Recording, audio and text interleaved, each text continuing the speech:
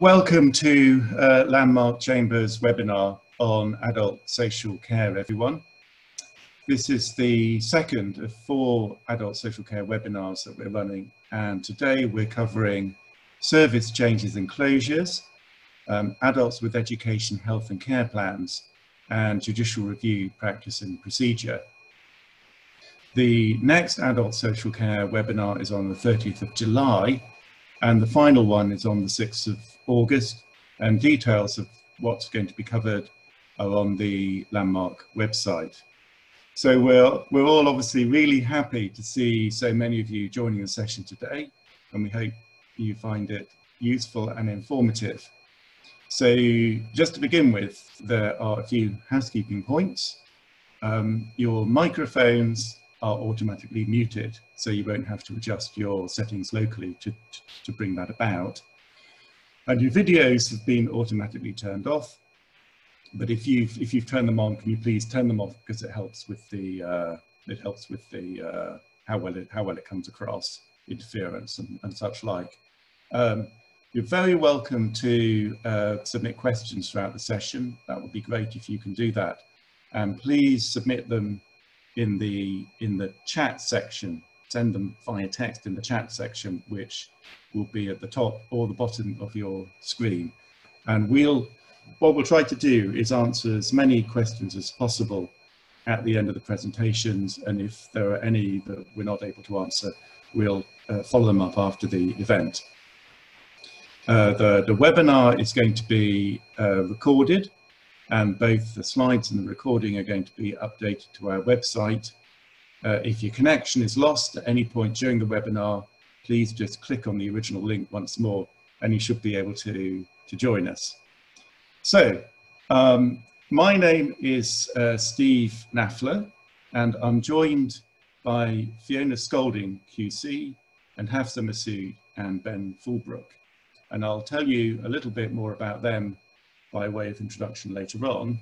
But right now, as I'm the first speaker this afternoon, I'm going to talk about service changes and closures.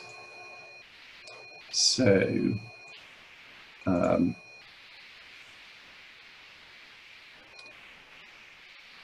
right. Well, I can tell you, because I've done it, this topic would usually take about a day to cover properly, whereas I've got 15 minutes. So what follows is going to be quick and bullet pointy. All the unanswered questions can be found answered in this marvelous tome, Adult Social Care Law, which I and other people at Landmark have written, or this marvelous tome, my friend Luke Clement's book, also published by LAG. So you kind of think of this as a checklist with some useful pointers, I hope, along the way. And these are the 4 main topics. So as far as concerns budgets, these are the topics I'm going to look at in relation to budgets. And the first issue is as you'll know, many budgets comprise pretty high-level decisions about budgetary allocation.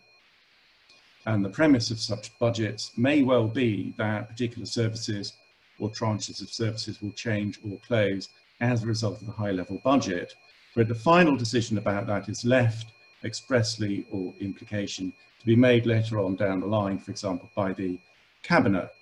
So in cases like that, in general, the courts require only that the council undertakes an adequate high-level form of scrutiny of the underlying service proposals. For example, a relatively broadly expressed discharge of the public sector equality duty will usually suffice. In terms of consultation, it's been held that there isn't generally a duty to consult at all on the general budget, but if you do, a high-level consultation is generally sufficient. Can a budget itself be irrational? Well, some people would say, well, of course. The type of challenges based on these type of considerations set out here, you know, we've seen lots of them in the past. not a single one, I think, has as yet succeeded. The answer is twofold. One is that finance officers are actually quite good at setting budgets, and the other answer is that the other reason is that the super Wednesbury approach applies to this kind of high-level budget setting. So if the public authority acts within the four corners of the Act, it's not going to be able to challenge on the grounds of irrationality, short of the extremes of bad faith, improper motive, or manifest absurdity. So can discrete parts of a budget be quashed? Well, one case says no, and another case says yes. Now, and I think the practical importance of the issue arises in the context of the all singing, all dancing budget. That is a budget that makes, that in addition to sort of setting the broad financial parameters for the next financial year, actually makes final decisions that particular services are going to change or close for budgetary reasons. And the argument's been made by various local authorities that because of various complex provisions in the Local Government Finance Act 1992, the only relief that the court can grant if it considers that a budget calculation is unlawful in some respect is to quash the entire budget. That might seem like a bit of an extreme argument from a local authority inviting disaster, but the local authority submission that then follows, which can be quite compelling, is that it would be grossly disproportionate and chaos-inducing to quash the whole budget, so the courts shouldn't do so, and then the contentious bit of the budget will then get through. But as I say, more recent cases have decided that you can quash parts of the budget. The issue hasn't been decided at Court of Appeal level, but for what it's worth, my view is that you probably can quash parts of the budget. The all singing, all dancing budget, again, is the kind of budget which actually makes final decisions about particular services. It's generally implicit that what appears to be a final decision is still going to be contingent on individual assessments of service users in due course. But leaving that aside, anyone who wants to challenge that aspect of a budget, a final decision in relation to a particular service, can usually do so in all the different ways that you can challenge particular decisions to close or change particular services, which is something that's going to be looked at shortly in this talk. Legal parameters, lawyers involved in this kind of area, whether they're advising the local authority, families, commercial interests, or whatever, need to think about these particular key parameters, obviously, legislation, guidance, policies. In terms of legislation, it's not always easy to assemble all the relevant legislation, especially in children's social care cases, but it does need to be done, and its effect, the effect of the legislation, needs to be explained to decision makers. They need to properly take it into account, they need to understand it properly, and of course they need to act within its boundaries. So guidance as well, you've got, one obviously has to assemble the statutory guidance, which is an adult, which in an adult social care case is going to be the care and support statutory guidance under Section 78 of the Care Act. So that has to be acted under, which means that the authorities have to act in substantial accordance with it, but can otherwise diverge for good reason. Local authorities, you obviously have to find out what other relevant guidance there might be that bears on a particular decision. That has to be taken into account, which means it has to be properly understood. One can't act deliberately contrary to it, or one has to have a good reason for diverging from it. So then policies, the local authority's own policies need to be considered. As you'll know, under the Care Act, there are duties, discrete duties to publish a whole raft of strategies and policies The overarching duty is under the Health and Social Care Act 2012, where you have the Joint Strategic Needs Assessment and strategies, and they will usually have to be taken into account in the context of sort of most decisions involving service changes and closures. Otherwise, in terms of local authority policies, individuals, will generally have a legitimate expectation that their particular cases will be decided upon in accordance with any policy that applies to them, and that policy will be made within whatever overarching policy framework there is. If there are problems in that regard, the local authority will have to consider changing a policy that impinges in some way adversely on the sort of new changes, new closures that it means to make, and that will usually entail a process of consultation of its own, discharge of the public sector equality duty, and so forth. So there are next a sort of series of discrete issues that usually arise in the context of service changes and closures, which I'm going to sort of flag up and address again relatively speedily. Advanced individual assessments, I think this slide is probably pretty explanatory. In general, when a local authority is considering changing or closing a service, it doesn't have to carry out individual assessments of all the service users who might be affected. It can do various things. It can have some sample assessments carried out, or it can just operate on the basis of a reasonable understanding of the levels of need of those individuals and what alternative provision might be available to meet those needs. It's only exceptional in the type of case referred to in that second bullet point that individual assessments of everyone affected have to be carried out. Another potential bar to change are Home for Life promises. I mean, there was a period of time when local authorities and health authorities quite often promised people that they'd have a home for life in a particular care home, or that a particular service would be provided for life. And this was usually given as an assurance to people on the basis that they moved from one care home to another or one service to another without protest or litigation, on the basis that wherever they moved to would be forever. So one doesn't, those kind of promises aren't really made very much these days, but one does still come across them in practice. And this slide here encapsulates what the legal approach is, where it's asserted that such promises have been made. Next,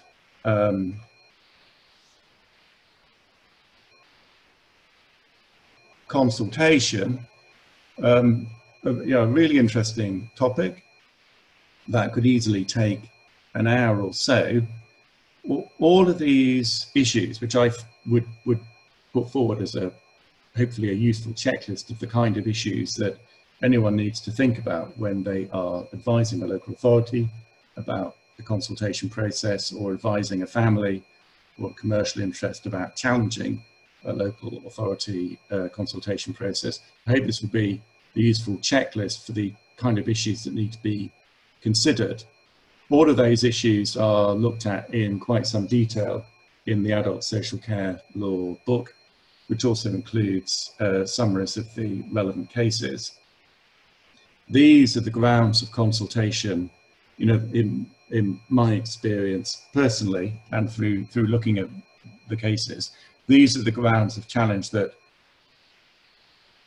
tend to succeed when challenges do succeed. So these are the issues that perhaps one might want to give particular consideration to.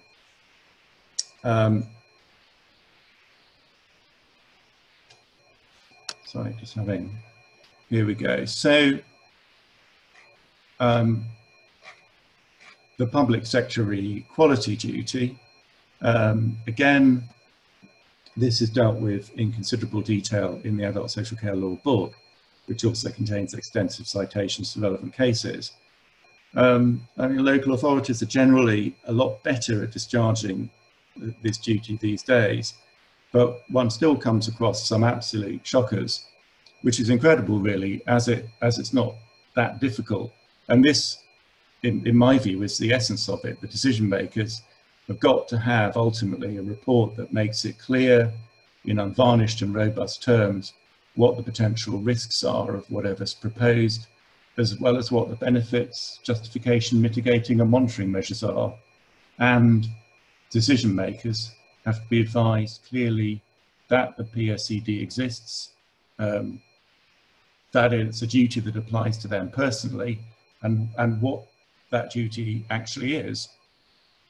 So the courts have made it clear that they won't quash decisions based on minor breaches, but there does have to be proper and conscientious focus on the substance of the PSCD. I think that's pretty self-explanatory. So in terms of the report to the Cabinet,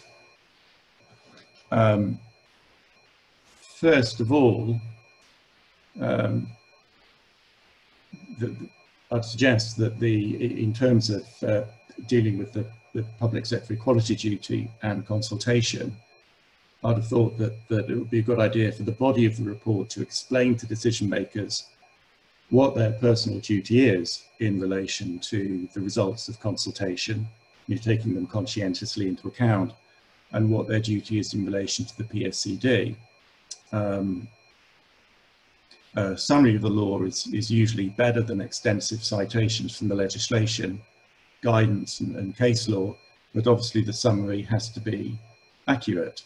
You will usually find the full consultation materials and the full PSCD materials, which will usually be some kind of equalities impact assessment, in the appendices which the officers are asked to look at.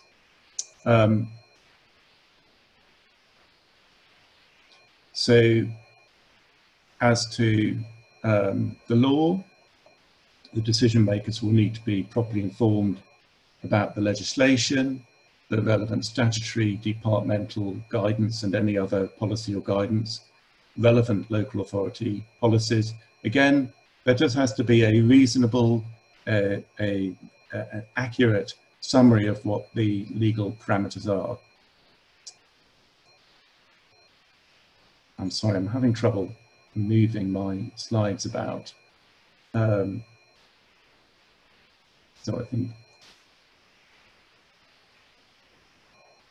right. Okay, so I think that's pretty self-explanatory. Obviously, you need to explain to decision makers what the existing policies of the local authority are. One special issue that arises in this context is whether changes and closures to service will impact on the health of vulnerable individuals, in particular where what's proposed are closures of care homes. And that's obviously something that's incredibly important. And what I've set out over the next slide is a summary of the case law and where the courts have gone on that.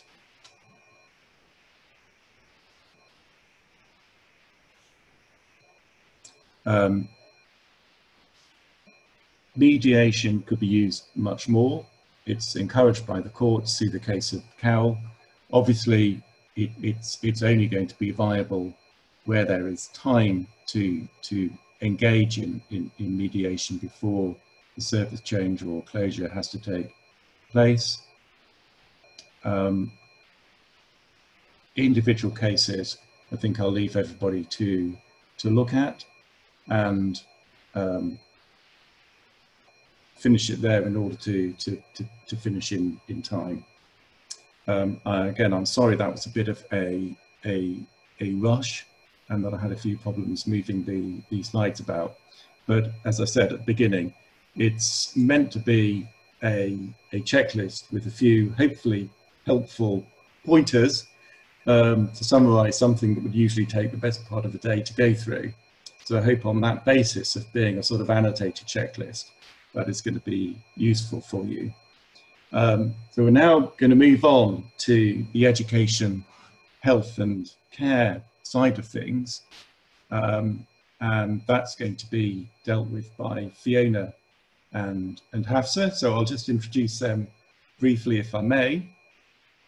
Fiona was called to the bar in 1996 and took silk just 11 years later in 2017. She works in most areas of public law, but as most of you, I'm sure, will know, specialises in issues that arise in relation to children and vulnerable adults, including education, health capacity, and of course, social care law, where she's in huge demand. She's one of the authors of the Law Society's Health and Social Care Handbook, and a member of the Barristers panel maintained by the Equalities and Human Rights Commission, who she represented in the Supreme Court in Williams and Hackney, which I think is all about the limits of local authority powers to provide accommodation for children in need under Section 20 of the Children Act 1989. And among many other things, she's currently instructed as senior counsel to the Anglican and residential schools investigations on behalf of the Independent Inquiry into Child Sexual Abuse. Hafsa was called to the bar in 2006 and specialises in public law with a particular expertise in immigration and EU law, areas of law which are now, of course, crop up all the time in social care, although they never used to. Civil liberties and human rights, discrimination and commercial disputes, among other things. She's garnered a great reputation, has been appointed to the Attorney General's B panel of barristers already, and has appeared in lots of important cases, from trafficking and the need for litigation funds for children in JR cases to challenges to large-scale workforce reductions. And she's also co-author of a very interesting practitioner's textbook called The Protections for Religious Rights, Law and Practice. So now I'm going to leave you in their capable hands. Thank you very much, Stephen, for that introduction. I'm going to speak very briefly just to introduce the topic, and then we'll pass over to Hafsa, who's going to deal with the process up until you get an EHC plan. And then we're going to pass over to me, who's going to talk a little bit about the contents of an EHC plan. So in a similar way to Stephen, what I would say is we're trying to achieve in 20 minutes what people write chapters of books around. So this is very much an introduction. If you have any particular questions about any particular aspect, please do send us a question on chat and we will endeavour to answer it. But this is really an introduction to EHC plans for those who are over 18. Thank you very much. Hafsa. Thank you, Steve. Thank you, Fiona. As Fiona says, I'm going to be dealing with the process up to the preparation and issue of a plan. The first slide just sets out briefly the relevant source material. The relevant legislation, as I'm sure many of you will know, relating to EHC plans is principally the Children and Families Act 2014, and the relevant sections are sections 36 to 51. And then you also have the Special Educational Needs and Disability Regulations 2014, which supplement the 2014 Act, and it's part 2 that's the relevant part. There's a Special Educational Needs and Disability Code of Practice. Again, as I'm sure you'll know, this provides statutory guidance on the duties, policies and procedures relating to children and young people with special educational needs and disabilities. There is a detailed and helpful section on EHC assessments and plans, and that's section 9. Bodies, including local authorities, must have regard to the code of practice when taking decisions and fulfilling their statutory duties towards children and young people with special educational needs. And the first tier tribunal must also have regard to it when considering an appeal from a parent or a young person.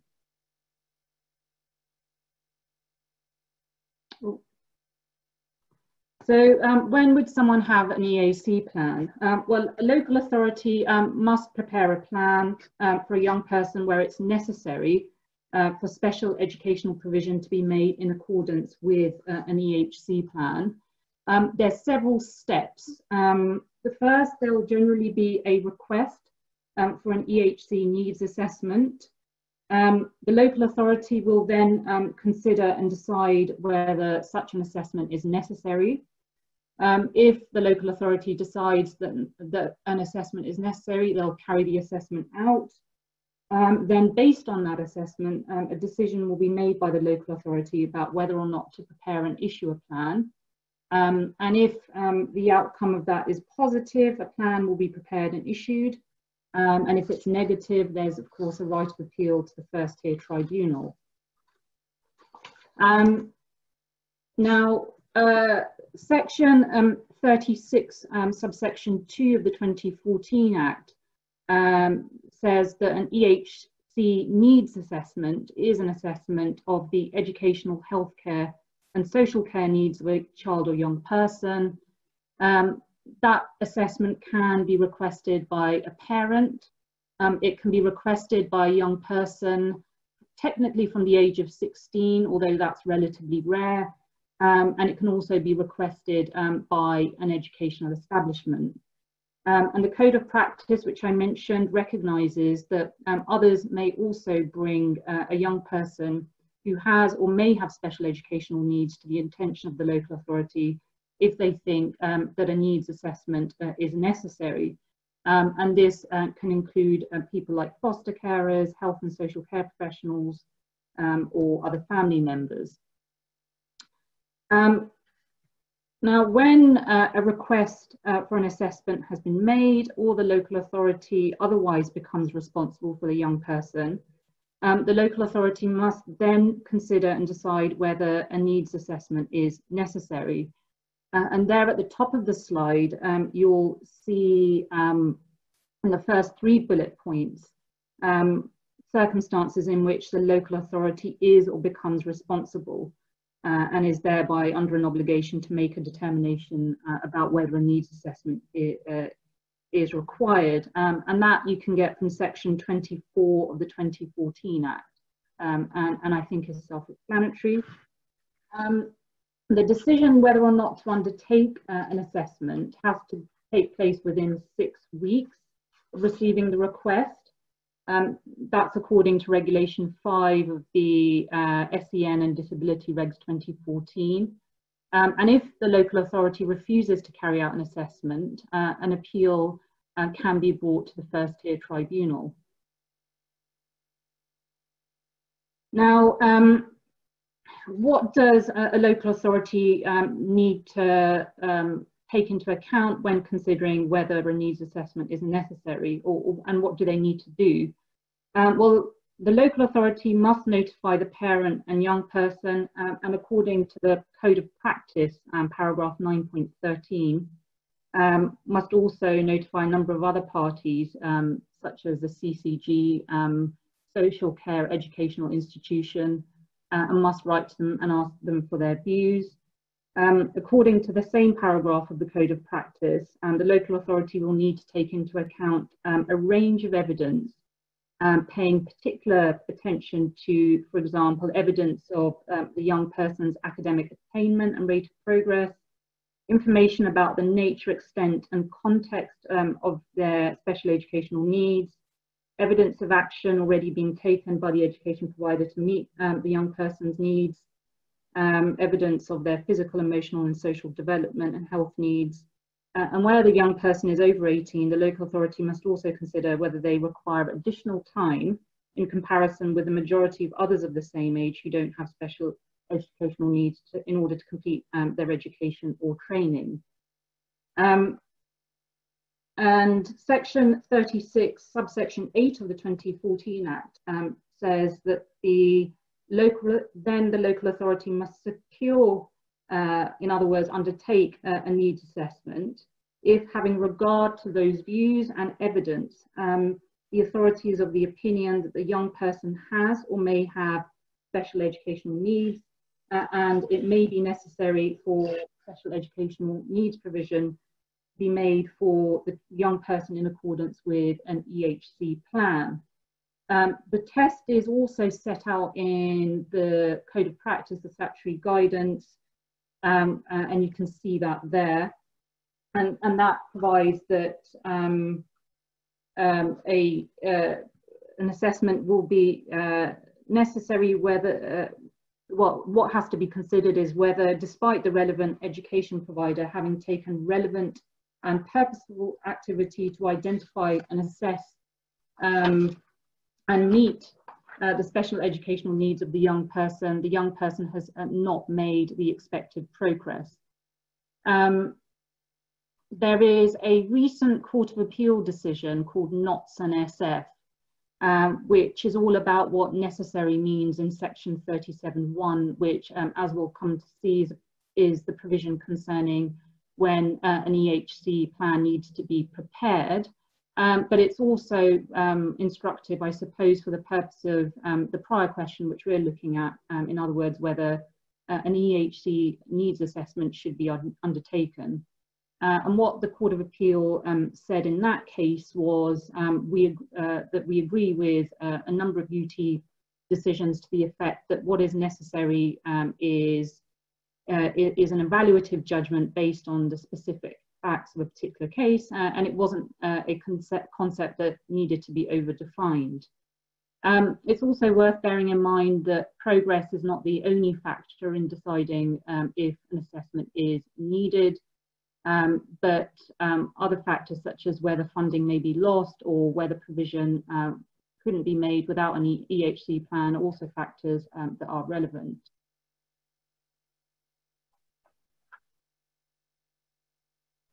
So as to the, so local authorities made a decision to carry out the assessment. Well, what does the assessment entail? The young person must be consulted. The local authority also has to obtain advice from a number of organisations about the young person's needs, the provision to meet them and outcomes, and you can see a list there on the slide. If statutory bodies are asked to provide advice, they must respond and they need to do so within 6 weeks, and that is very much a long stop. The Code of Practice emphasises that the whole process must be carried out in a timely manner, and the time limits that are set out are very much the maximum that's allowed.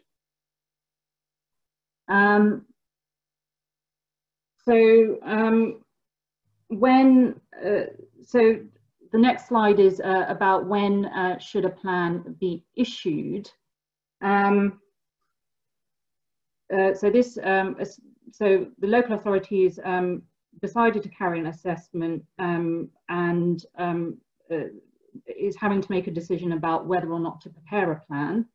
And section 37(1) of the 2014 Act says, and this is paraphrased, that the local authority must secure the preparation of an EHC plan where, in the light of the needs assessment, it's necessary for special education provision to be made for a young person. There's also some relevant material in the Code of Practice at paragraphs 9.53 to 9.56. And I've mentioned already the decision of the Court of Appeal in Knotts.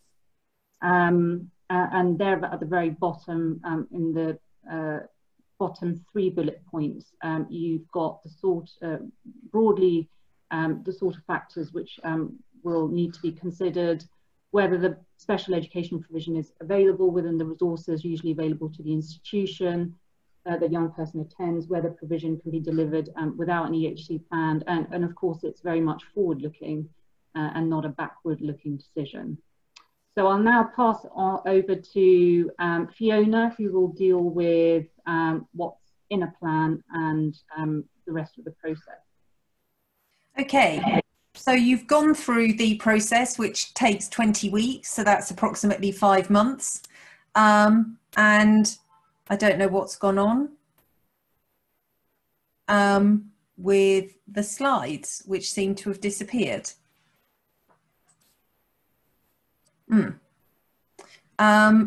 I was wondering if our administrative assistant might be able to give me some assistance, because my slides have just completely disappeared from my screen. Right. Right, they're now back. But, right, so after that little technical difficulty, by the time you get to deciding what's in a plan, you've already usually had a fight with a local authority about whether or not there should be a statutory assessment, what should be in a plan, and certainly if you're looking at a young person who hasn't had an EHC plan before, the first thing that most local authorities will tell you is, well, if you haven't had one before you're 18, I'm not really sure you should be having one after you're 18. Now that in fact is wrong, but it doesn't stop local authorities erroneously providing that information. So you've probably got a tenacious set of parents, or if you're a local authority, you will have a tenacious set of parents that you're managing. So you've gone through the statutory assessment process, you've got all the relevant material. There is then a set of quite strict, strict in comparison to social care and healthcare needs, where there's a lot more freedom, a set of strict requirements as to what should be provided by whom and when. So although the plan can look any way that the local authority wants to, and so we have 152 different local authorities, and so we have 152 different ways that plans are drafted. They used to have to be consistent, now they can be anyway, but they all have to include these matters. And what I'm going to do is just go through what should be in an EHC plan. So this applies not just if you're looking at providing educational advice, but for any of you who do work in the court of protection, if you're looking at social care for young adults who've got significant disabilities, they will nearly always have an EHC plan. So it's worthwhile looking at that when you're providing them with any advice, or certainly asking to see a copy of it and the appendices, as it usually provides some very useful information no matter what the nature of the litigation that you're trying to be engaged with.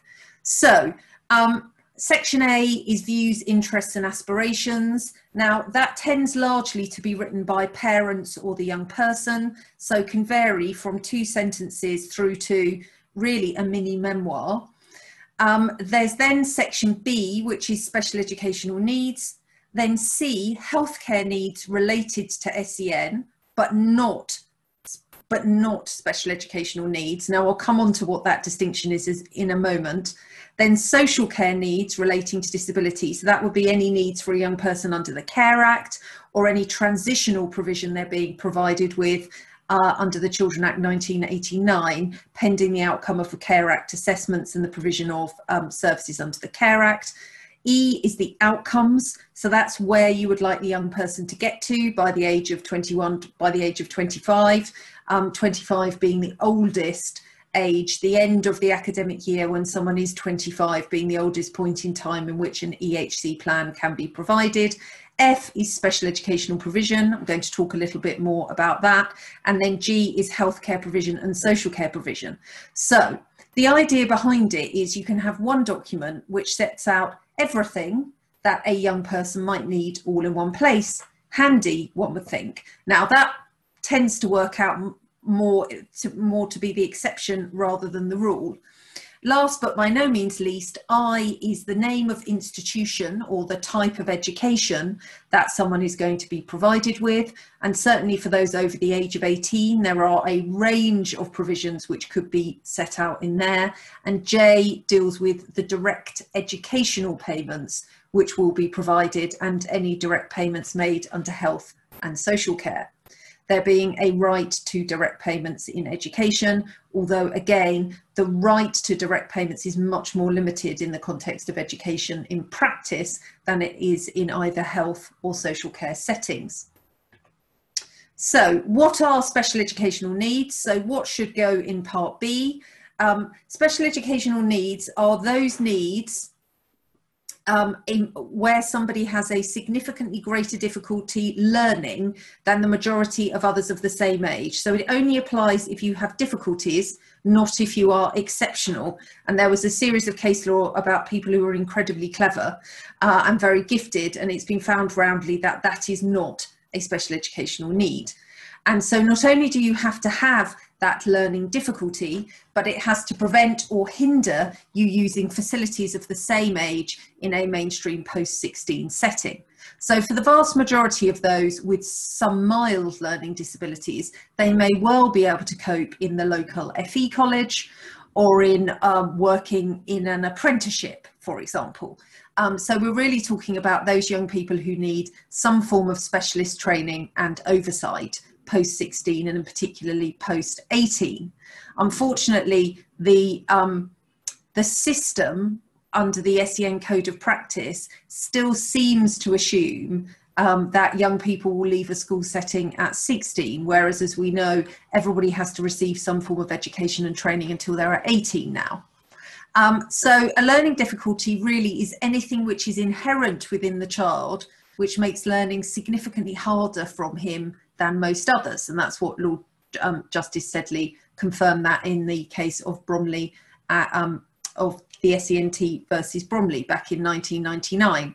So what should be in Part B is a specification of all the special educational needs, which includes, and this is where there are often lots of disputes between different parts, different public bodies, which includes any social or healthcare provision which educates or trains, as set out by section 21.5 of the Children and Families Act 2014.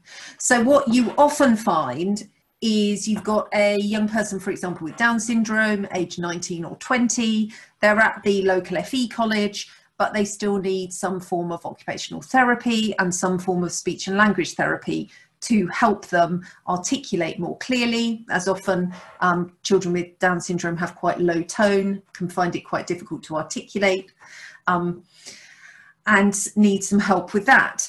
And then therefore, there will then be a dispute between the Education Authority and the Healthcare Authority about whether those needs are or aren't special educational needs for that purpose. And I'll come on to tell you why they nearly always should be special educational needs as a moment. So what you should be doing if you're advising parents or if you're advising a local authority is looking at Part B and working out, does it identify clearly all the things which this person, young person, finds it difficult to achieve and do in the context of an educational setting? And needs can cut across different areas. You don't need a particular diagnosis, you don't need to tick any particular boxes in order to have special educational needs. It's not based, it's a sort of social model of disability rather than a clinical model of disability, if you were to think about it in that way. So the second important concept for you to understand is what special educational provision is. And again, it's incredibly broad. It is anything additional to or different from the education or training that anybody else gets at the same age in mainstream facilities. So if you have someone who requires a helper, some form of therapy, some form of additional support, some kind of additional equipment or facilities, they are all special educational provision. And again, as I've already explained, that includes health and social care provision, which educates or trains, and which tends to be the subject of dispute between bodies as everybody plays past the ball as to who is responsible for what. Now, the reason that this is important as to which section things go in a plan is because if something is classed as special educational provision, then the local authority is under a mandatory and non-delegable duty to provide it, which can be enforced by way of judicial review. As you know, if you've come to some of our other seminars or if you work in this area, those duties are significantly tighter, shall we say, and significantly easier to enforce than the duties as set out under the Care Act, because most care plans are often written in a less than specified way, despite the fact they should be, and also in respect of healthcare, duties under the Health Act 2006 don't have to be specified in any particular way or manner. So there is an incentive, shall we say, for those individuals who represent parents or young people to try and make sure that as much of the provision as possible is set out in section F, and therefore is special educational provision. Now, if you are not happy with the way that a plan has been issued, or the contents of the plan, then you can appeal against that to the First Tier Tribunal under section 51 of the Children and Family Act 2014, and you can appeal against the contents of parts B, F and I, but not the rest of it. But I'll come on to talk about that in a moment. So turning to what special education provision is, education is deemed to be instruction for life. So anything which is directly related to a pupil's learning difficulty and related to a specific educational outcome should be considered to be educational. So just to give you some ideas of where the courts have found that provision is special educational provision, despite the fact that it might not be being provided by an education authority. Speech and language therapy is in 99.9% of cases educational. Largely occupational therapy is.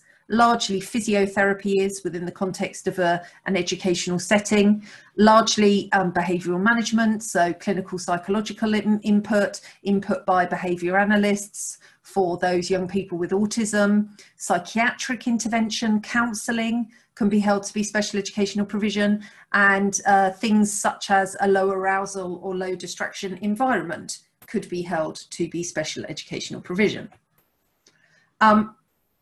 And as the upper tribunal said in DC and Hertfordshire, education is not just about the acquisition of verbs.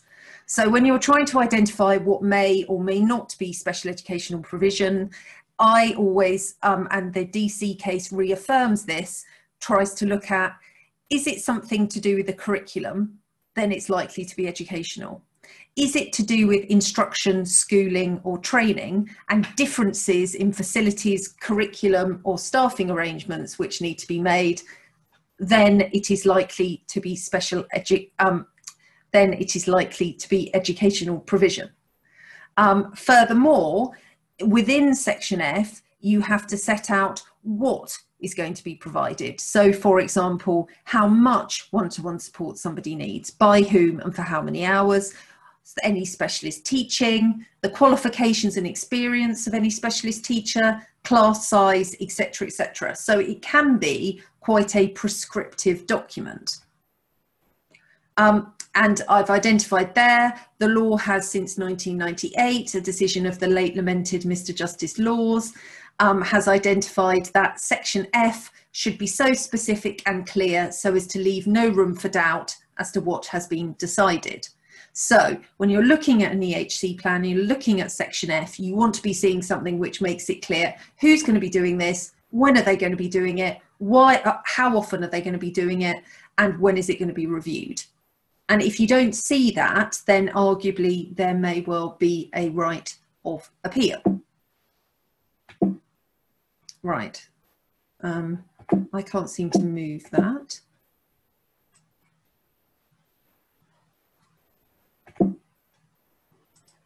Sorry.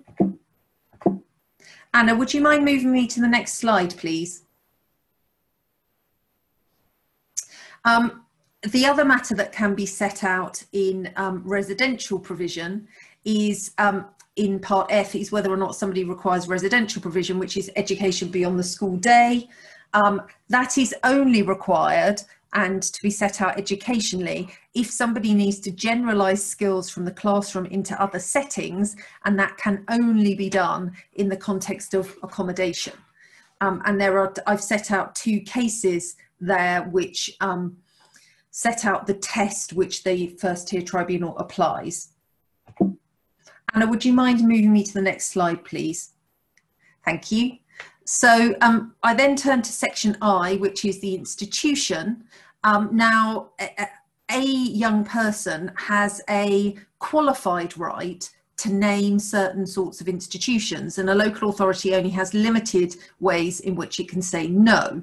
So again, if you want a particular form of provision, an EHC plan for young people with significant disabilities, whether they're learning disabilities or physical disabilities, or people with mental health problems, all of these things may become relevant.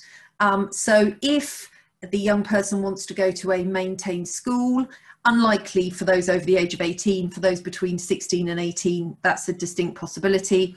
An academy, again, academies usually cater for those up to the age of 18, although a number of special schools are now opening 19 to 25 specific provision in order to be able to keep their young people and not lose them at the age of 18.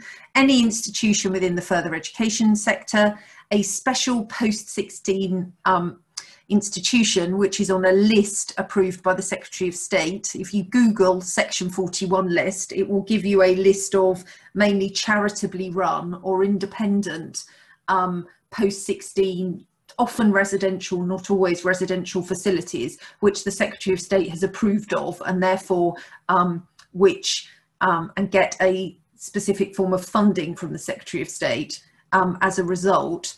But the quid pro quo on that is that they have to be named. So if any of those institutions, if your clients want any of those institutions, or if the local authority wants the young person to attend any of those institutions, then those institutions can be named and must be named, in fact, under the legislation, unless they are either unsuitable, incompatible with the education of others. That doesn't mean generally others, that basically means other people in the class or other people in the year group, or it would be incompatible with the efficient use of resources. Simply put, it costs too much money.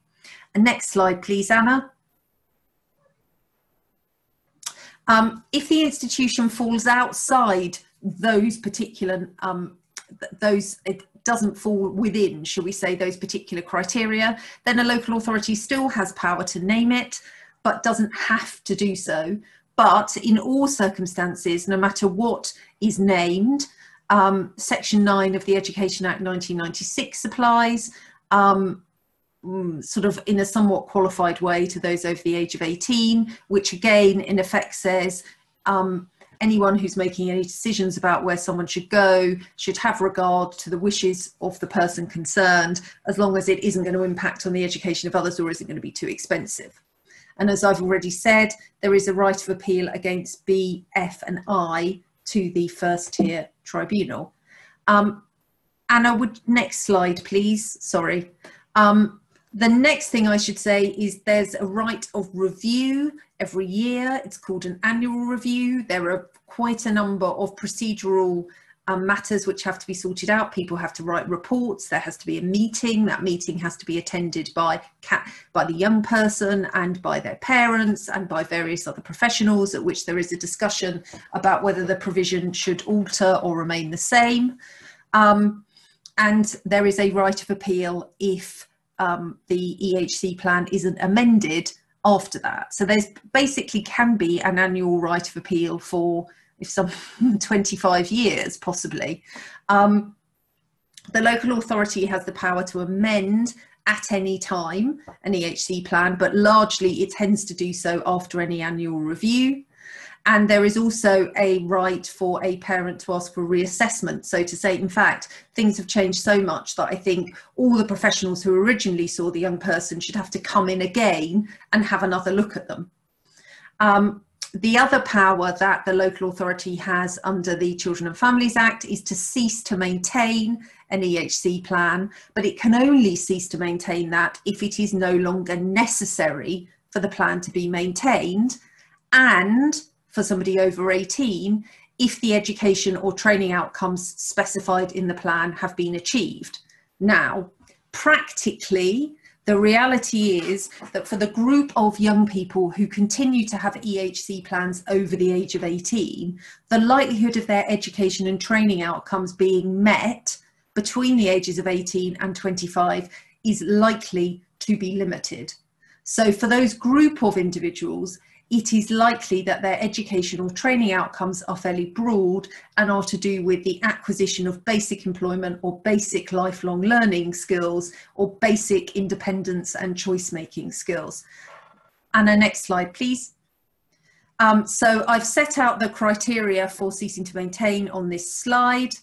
And most importantly, even if somebody stops going to an educational institution, you can't stop the EHC plan unless there has been an annual review and the young person has said, I don't wish to return, or a return would not be appropriate. So for example, if the young person has said, look, I've got a full-time job in Sainsbury's, I really don't want to carry on going to the local college 2 days a week. Qualifications are not essential for education for this group of individuals. And the Upper Tribunal has on a number of occasions said that education for this group of young people is really about developing basic life skills, and that is as valuable and as important as a certificate or a piece of paper. Next slide, please, Anna. Now I pass over to Ben, and apologies for my inability to work the screen sharing this afternoon. Thank you. I'll just introduce Ben. Thank you so much, Fiona and Hafsa. That was brilliant. Yeah, I was speaking about 3 weeks ago to a solicitor in a local authority who'd instructed me in a judicial review case, and she just slipped into the conversation at a certain point that everybody in this quite well-known local authority was getting very excited because it was the first time that they'd been judicially reviewed. I nearly fell off my chair. So whether you are experienced at being judicially reviewed or not, or experienced at judicially reviewing or not, it's always good to have a look back at the relevant practice and procedure from time to time, and that's exactly what Ben's going to do next. He was called for bar in 2016, and in the relatively short space of time since then, he's made a pretty big name for himself in public law cases, from planning to immigration to SEN and social entitlement tribunal hearings, where he regularly appears for both appellants, families and local authorities. He's been heavily involved in cases that range from the law relating to the protection of badgers to very recently exclusion orders around abortion clinics, which I believe is currently pending in the European Court of Human Rights. He, like Hafsa, he's been a regular in immigration tribunals, has appeared in the inquiry into child sexual abuse led by Fiona, I believe, and has co-written a chapter on GP law in the NHS Law and Practice book, to which a number of people in Landmark have contributed under the umbrella of David Locke QC and Hannah Gibbs. And now he's going to talk about judicial review, practice and procedure. Thanks very much, Stephen. Thanks for that introduction. Hoping the PowerPoint's going to work for me. Well, there we go. That's great. As Stephen said, I'm going to give you, hopefully, it's a quick overview, really, of judicial review practice and procedure. It's quite generic. Obviously, judicial review arises in a number of contexts if you're working particularly for a local authority, but also in the care context as well. But there are general rules of procedure that apply across the board. I thought, as I was listening, it might be worth just saying quickly what a judicial review actually is. And what I've come up with is it's a legal challenge against a public authority, where that public authority has made a decision about you, or which is relevant to you, and you want to do something about that decision. So rather than just wanting damages, you actually want to change the decision, have it quashed or made again. That's basically what a judicial review is. And when you're in that situation, then you are really bound by Part 54 of the Civil Procedure Rules, which explain exactly how you go about bringing a judicial review in the administrative court. And that's where presentation starts, with a couple of key places to go for information, probably much more reliable than me, but a little bit more weighty. So that's part 54, obviously, of the CPR and the White Book. I'd show you a copy of it, but my laptop's actually sitting on it at the moment. And the relevant practice direction. And then the Admin Court Judicial Review Guide online is actually a really, really helpful source of information, particularly if you're a litigant in person as well. It's actually more accessible than the White Book. And so I'd recommend going there if in doubt. Right, so what I've done is divided judicial review into a few different components that kind of commonly crop up, and I'm talking to you briefly about those. The first, and probably one of the more defining features of judicial review, is the time limit. Whereas in a normal civil claim, you'd have about 6 years to bring your claim for damages, you must bring a judicial review very, very quickly indeed. So the rule is that you have to bring your claim promptly, and in any event, not later than 3 months. And first of all, the courts have tried to define what promptly means by saying it imparts an obligation to act with all reasonable celerity. But even more important than that is not to be fooled by the not later than 3 months part in 54.5 there, because there are a number of occasions where claimants have waited 3 months to bring their claim and been told, no, you're out of time. Even though you're in 3 months, you didn't bring it promptly enough. So if you're a claimant, what you really want to be doing is working to bring the claim as soon as you're aware of it. And I think if you can show that you have been taking regular and reasonable steps to bring your claim throughout, and there are no sort of unexplained or unexplainable delays, then you're probably okay. But be aware that when you're in a situation where you're thinking of bringing judicial review, time really is of the essence. You can't extend the deadline by agreement with the parties. So if you do overrun, all you can do is seek permission from the courts, which I'll go on to in a second. But another important point is obviously the time doesn't necessarily run from the date of the decision, although that should always be your starting point. It may be, though, that a decision has been made about you that you weren't aware of, or you weren't aware of sufficient information about the decision in order to bring your claim. In that case, time will be deemed to have started to run when you had adequate information to bring the claim. But I would say that in the vast majority of cases, you will know when the decision has been made, and that should be treated as the start of the time limit. Now, as to the discretion to extend time, there are no fixed hard and fast rules about when the court will extend time for you, except to say that it is quite reluctant to do so. The belief being that public authorities should be able to make decisions and move on, and they need to be able to govern effectively, not be constantly sort of having to be challenged. Relevant examples in the list there. I mean, obviously, if you didn't know about the decision, then that is a good reason to extend time. There's authority on that.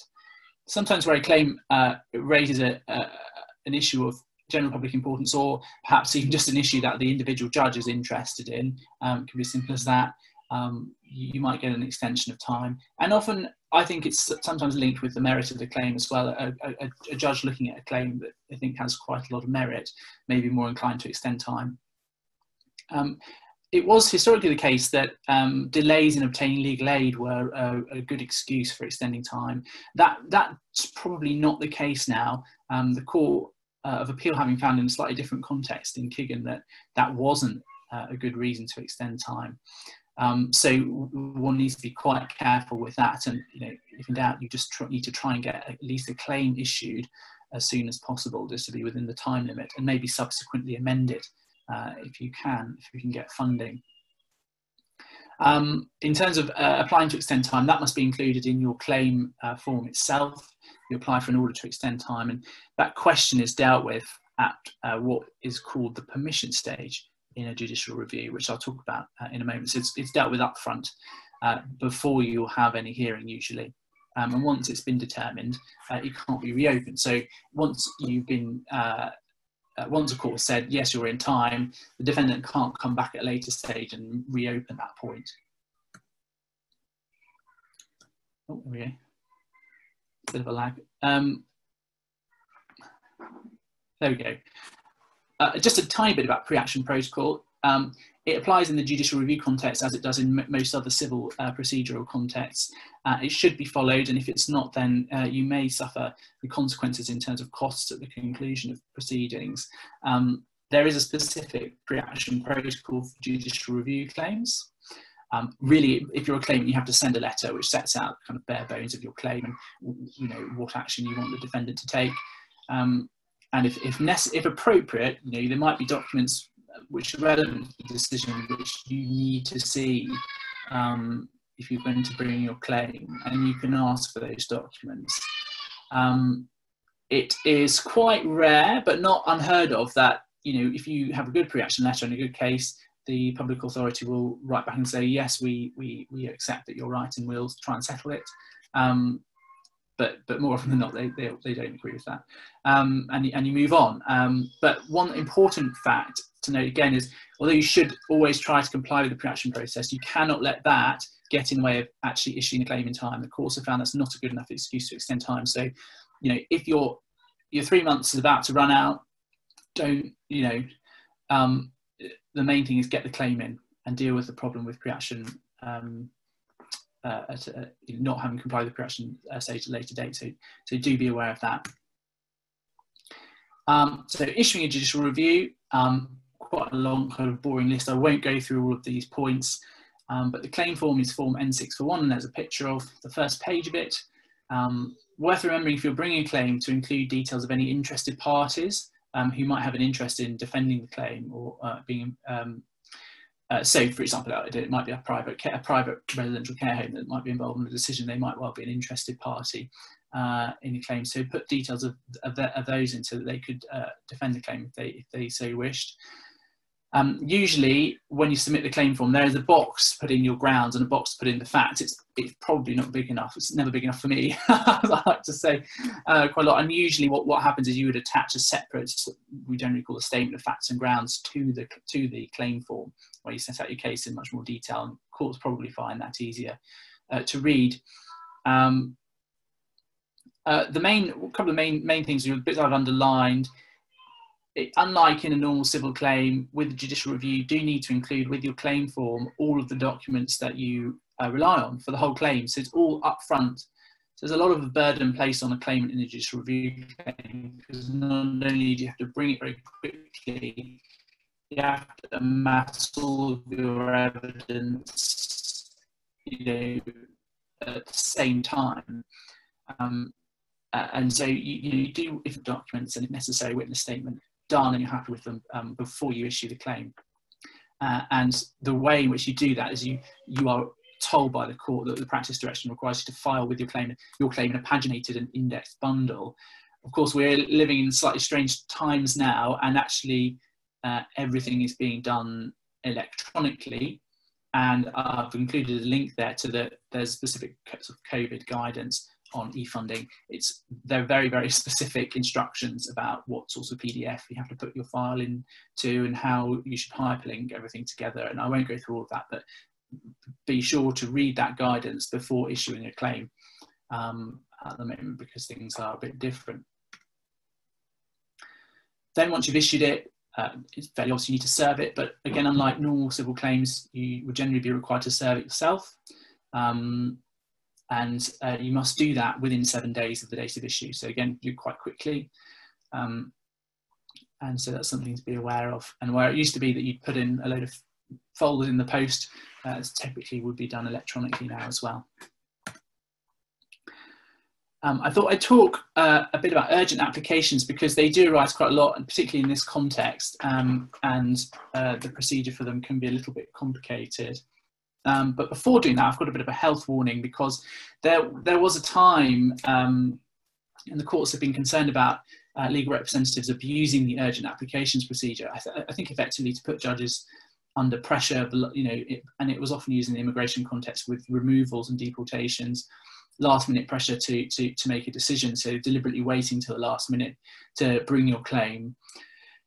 This got to the position. This got so bad, really, that the court issued quite firm guidance that said, you know, if you do not follow, if you abuse this process or you don't follow it properly, we will haul the relevant solicitor solicitor's firm up in front of us, and we will ask them to explain exactly what's gone on here.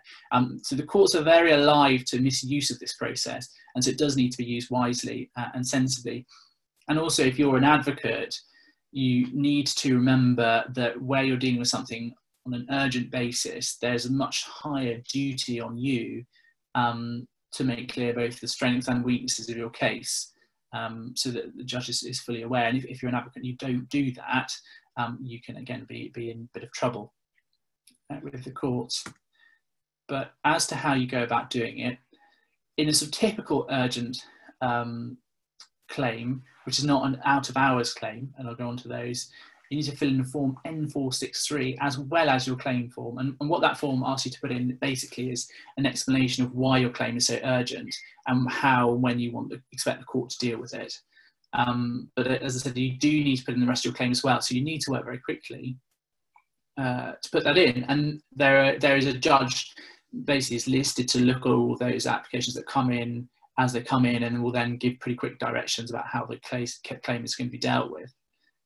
So that's very simple. Just put in the form, obviously, and other papers. And again, there is, as you can see that bottom bullet point, there's guidance as to how that's all done. And in COVID, there's a special email address that you email. It's all electronic.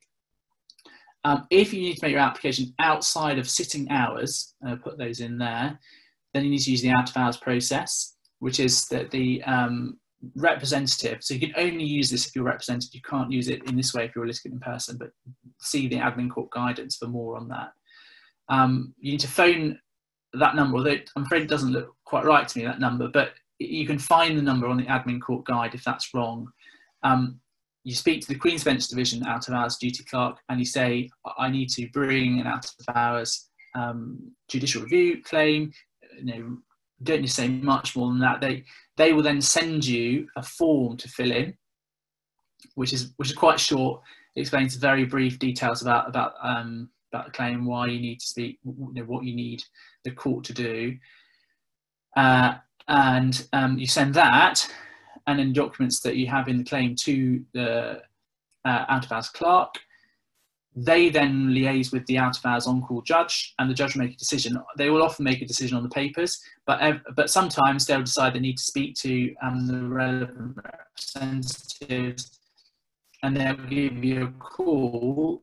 So it's a bit strange. You get a call from a High Court judge in the evening, say, and you really need to be careful that you stress the strengths and weaknesses of your case, because you are the only, typically the respondent won't be available, won't necessarily know enough about the case to comment on it. So the duty of candour on you is extremely high, and courts expect you to assist them with that. So how do you respond to a claim? If you've been served with a claim form and you want to actively defend the judicial review, you need to file an acknowledgement of service. And that acknowledgement of service must include, as you said, a summary of your grounds for responding, and it's typically referred to as a summary of grounds of resistance, which is it's like a defence, but to the claim really. But in summary form, you don't need to go into all of the detail. You're just really, your aim is to try and convince the court that the claim isn't even arguable and should not be allowed to proceed. You will, if the claim is allowed to proceed, get a second chance really at putting more detail in your defence at a later stage. You may attach evidence to your summary grounds, but you don't have to. So that's documents. Unlike the claimant, you don't have to put in your documents at this stage. It is often done where there's a particularly relevant document that you would like to rely on, and sometimes public authorities even put in witness statements, short witness statements at that stage. But I think you don't really want to overload the court with detail and evidence if you can avoid it, because your aim is to make the claim look very simple and unfounded really if you're defending a claim. So you don't want to add complexity to it if you can avoid it. But there is a duty of candour on defendants in judicial review claims, but that doesn't usually require them to disclose documents at this stage. They just need to make sure that everything they say can be backed up and is true.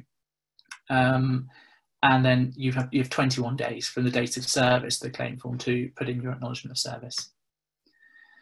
What happens then is the court will make a decision about whether it's going to grant permission. So judicial review is a two-stage process. To go to a full claim, you need permission, and the court needs to decide that your claim is arguable. That's first of all decided on the papers, so the court will look at your claim, the acknowledgement service.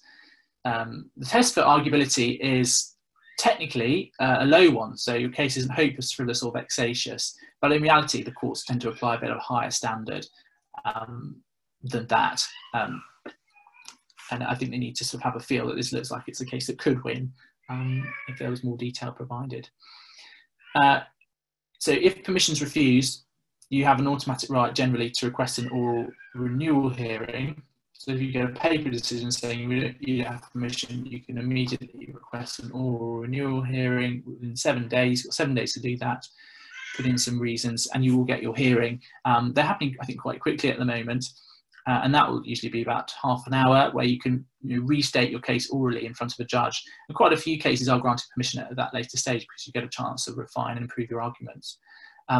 Costs at the permission stage are usually limited to the cost of acknowledging service. So if you don't get permission, you will have to pay the defendant's reasonable and proportionate costs of acknowledging service. If you go to a permission hearing, typically, unless there are exceptional circumstances, you won't have to pay your opponent's costs of attending that hearing. There we go. Post-permission. If you get permission, then, as I said, the defendant and interested party have the opportunity to file more detailed grounds of defence, and they have to do that 35 days after the order granting permission. Sorry, I might have missed. Yeah, if you do get permission refused at a hearing, then you can appeal that to the Court of Appeal, and be aware that you only have 7 days to put in your appellant's notice. So that's a very quick turnaround there. Yeah, but if you do get permission, as I said, 35 days for detailed grounds. You put those in. That's when if you're a defendant, you put in all of your written evidence as well. And then once you've done that, the court will contact the parties to arrange a listing for the hearing. Parties have to provide time estimates and things like that. Then you will follow whatever directions you've been given for the hearing. Slightly interesting point arises here, because almost always now, and I think as a matter of routine, when you get your order granting permission, the court will set out directions for the hearing. If you don't, then there are standard directions in practice, direction 54A, but there's a bit of an odd and most certainly must be incorrect note there that says, with skeleton arguments, courts calculate, it should really be 3 weeks. So when the court issues directions, they clearly corrected this and they say 21 days, but if they don't, you just need to be aware of that little quirk. Then you have so you need to put in a skeleton argument, a bundle, and defendant puts in a skeleton argument. Then you have your substantive hearing before a judge, and then judgment is usually reserved and consequential matters dealt with on the papers after judgment is handed down by the court. Okay, just a few very brief, quick points, I think. Now, on evidence, as I said, if you can't put in any evidence unless you put it in accordance with the relevant rule of practice direction, so at the relevant time. If you're a claimant and you want to put in, for example, new evidence, or the same for a defendant, you need permission of the court. You need to put in a formal application along with that evidence. Usually, those applications are dealt with at the substantive hearing. So you might deal with this at the beginning and say, I'd like to also rely on this additional evidence, here's my application, and this is why, and the court will deal with it all in the round. Cross-examination is very rare in judicial reviews because facts aren't meant to be, or aren't typically in dispute. And you often, the question of expert evidence, I think, is a bit, there's a bit of inconsistent practice, but technically I think you require the court's permission to rely on expert evidence, but very commonly it's not sought and no one raises any issues about it. If you want to amend your claim after you've been granted permission, then you need the court's permission, you need to make an application. And again, typically those are dealt with at the substantive hearing. So you'll put in an application with your amended grounds, and at the hearing, probably at the beginning or at the relevant time, you'll say, this is my new ground and this is why I want to amend my ground to rely on it. I think the courts are quite permissive, but obviously, it's very important the defendant has an adequate opportunity to respond to any changes. and you should keep them to a minimum. New decisions, it's not uncommon in judicial review claims for a defendant to defend its claim by making a new decision, which I think is a better decision than the one you're challenging. In those circumstances, you may decide you want to challenge that decision as well. The courts are quite keen to avoid a rolling judicial review where you basically change your judicial review to the new decision, then there's another decision, and it just goes on and on forever. So I think the preferred practice is that once a defendant makes a new decision, it withdraws its original decision, you withdraw your claim, you bring a new claim against the new decision. But the courts tend to deal with it pragmatically, and you can often work these things out between the parties. So sometimes they'll say, well, better that you just amend your existing claim. There is a lot of flexibility, and that's set out in the case I've cited there, the last bullet. Costs, general rules on costs apply in judicial review claims. It's important to remember, especially if you're dealing with a lot of tribunal claims where things are different. If you lose, you will be expected to pay your opponent's costs. The M and Croydon case sets out a few principles. It sort of identifies three types of cases really. One where you bring your claim and you go to substantive hearing and you win on all grounds, or your opponent settles and gives you everything you want. You should generally expect to recover all of your costs if that happens. The other is if you go to court and you win on some of the issues that you've raised, but not all of them, then usually the court's in a position to make an assessment about who should pay whose costs, and it will depend on how reasonable it was to bring the bits of the claim you didn't win on, what your conduct has been like, how significant those bits were, and the court will usually be able to work out what it does. But sometimes where it's a bit unclear, it will say that there should be no order for costs. And then the third type of case is where claims settle, but on a basis which, so they don't get to go before a court, but on a basis which isn't exactly what the claimant had asked for at all. And in those circumstances, it'd be really difficult for courts usually to work out who should get whose costs. So often there will be no order as to costs in those cases. But generally, and it's important because there are a lot of cases that settle where defendants do just withdraw their decisions. If that's what you've asked for in your judicial review and that's what the defendant does, you should be deemed to be successfully entitled to your costs. And there's a case called Teste, which is very, very helpful for claimants in that regard. Costs are usually summarily assessed. So do remember, if you're going for a substantive hearing, to put in your statement of costs. And I think that's it. So sorry, I think we've overrun there slightly, but and there's now Q&A time. Brilliant, thanks very much, Ben. In terms of the Q&A, the plan was for me to sort of read out from a list of questions and work out who might be best placed to answer them. But on my chat function, I can't see any questions at all, which in my experience would be quite unusual. But it could be possibly that looking at how it works, that some questions might have been sent to direct to individual speakers. No? Not me, Stephen, sorry. Well, this is definitely a turn up. It may reflect the fact that it's nearly 6 o'clock. I don't know, but and that is a webinar. I've never done a seminar before where there haven't been any questions at all. But, you know. I think we've blinded them by our brilliant... by science, the yeah, total silence and submission. To be fair, it's not as much fun, you know, typing a question in and then getting an answer on a webinar. But we did have a lot actually with our last one. So if you know, if anyone has got any questions at all, we'll be really pleased. But to answer them or to have a go at answering them. But it's not, you know, doesn't actually have to be done right now because, you know, questions can be pinged direct to us through the website afterwards. Because now it might actually be quite embarrassing to be the one person who asks the question, but it shouldn't be. Well, I mean, hypothetically, something may have gone wrong with the chat function as well, because there was an awful lot of chat last time we did it, including, you know, even people who didn't want to ask a question, just sort of just saying something.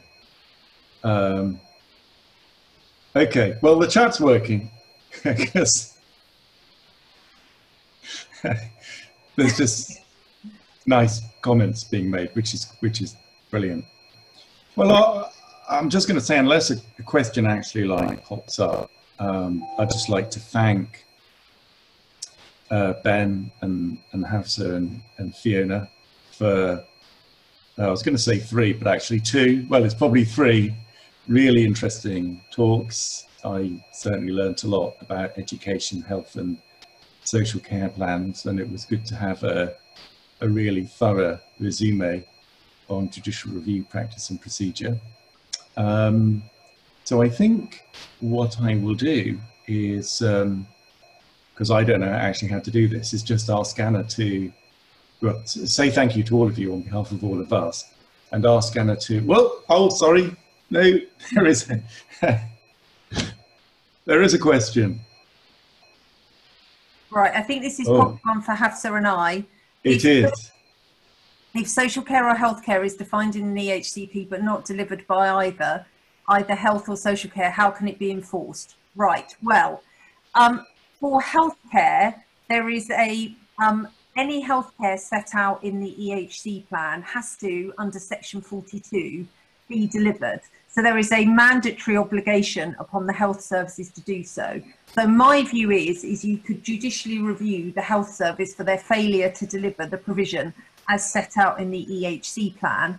And as far as social care is concerned, again, the Care Act 2014 should mean that you have a specified care plan of some description. And therefore, again, the Care Act 2014 for adults sets out a mandatory duty which can be enforced by way of judicial review.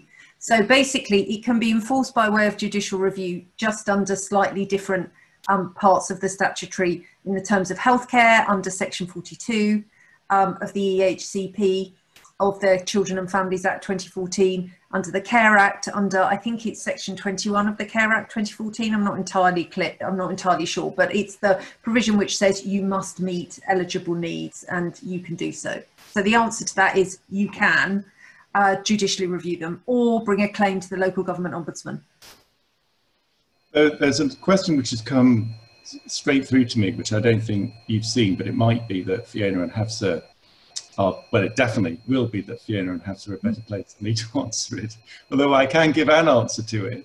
And the question is, do you know any way that you can persuade the FTT to order a local authority to conduct a social care assessment where they haven't complied with their statutory duty? And while Fiona Hafsa probably don't need a millisecond to think about that, the one obvious way of dealing with that from an adult social care perspective is to write them a letter saying, if you don't carry out a social care assessment of my client, I'm going to judicially review you and I'm giving you 14 days. And if they don't do it, to judicially review them. And that usually works. And it's one of the easiest adult social care judicial reviews that anyone can bring. But that doesn't quite answer the question of how you persuade an FTT. No, the answer to that question is no, there is no power. The powers of the FTT are quite limited and at the moment only extend to educational provision. There is a national trial going on whereby social care and healthcare provision can be appealed against and recommendations can be made about amending the provision. And I suppose that, so the FTT could recommend that there needs to be an up-to-date social care assessment. The local authority then has to then say within 6 weeks whether or not they're agreeing with that recommendation or not. You can then potentially judicially review the decision of the local authority not to follow the recommendation of the social care provider, which is a slightly clumsy way of going about it. The national trial, i.e. the ability to complain both about education, health and social care, is going on for another year because of COVID. So you are going to be able to bring those claims, at the end of which it is very much hoped that we will basically create, certainly for young adults up to the age of 25, a kind of one-stop shop appeal system so that they can appeal against all aspects of their EHC plan. And in those circumstances, it may well be that in the future, they will be all right to do that, but not at the moment. And so I agree with Stephen, you just have to write them a letter and JR them at the moment. It seems crazy. It seems like the FTT system almost makes it more difficult to get to grips with that issue. Yeah, it creates a layer of complexity at the moment because of the recommendations, but it's being done for the right reasons. So we have to kind of put our teeth long term. So we have to, because it's the closest. I mean, I've been in practice not as long as you, Stephen, but nearly. So both of us are quite long in the tooth. And for as long as I have been in practice, there has been a desire to have a kind of one-stop shop for children with disabilities, to stop there being a patchwork system of provision and enforcement. And this is the sort of closest we've come. So we just have to try and hold on to that. Yeah, but it is very annoying.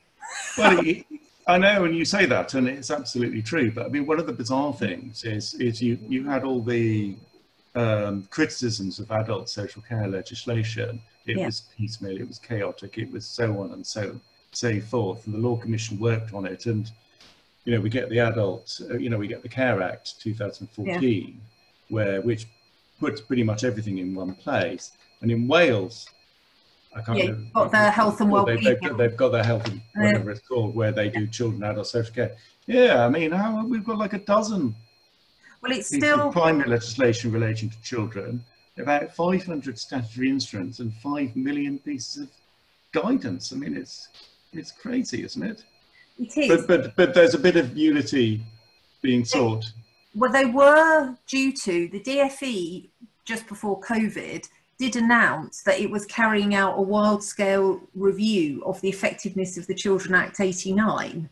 And one of the reasons for that was about maybe looking at harmonising and bringing various things together.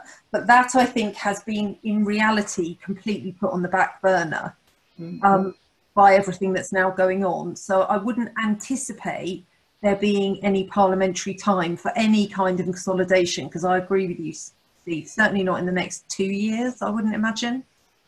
No, but it just seems bizarre that the law related to children is so fractured. Well, and when, I can say this, when the Children and Family Act was coming in, I lobbied, along with lots of other people, on behalf of various parental advocacy groups and various charities, to try and, in effect, have the Children and Families Act as the one-stop shop. Yeah. At the same time as the Care Act. But there was great resistance, particularly within the Department of Health, if I remember rightly, to that, which is why it hadn't happened. Yeah. Well, I think you were dead right. Yeah, thank you. But failed miserably. So, Well, one day. One day. Well, look, guys, there's no more questions. So thank you, everybody. Thank you so much for coming. Hope you got something out of it. Thanks to all the speakers again. Thanks to Anna. Sorry we had a few technical glitches along the way. Thanks to Anna. And if you wouldn't mind switching us all off, please, Anna.